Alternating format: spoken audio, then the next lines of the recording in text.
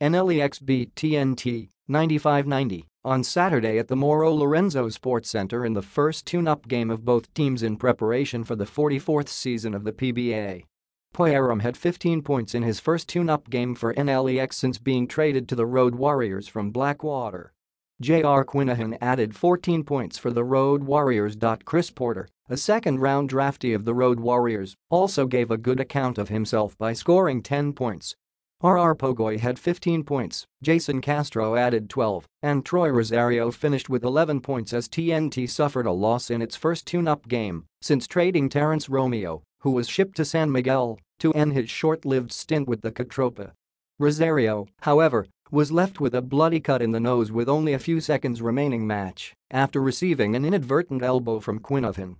Rosario had to be treated as blood oozed out of the cut. Dave Semrad, who was part of the Romeo trade, played in the tune-up match but went scoreless, while Brian Haruella didn't play but was excused by the team after attending the wedding of his brother.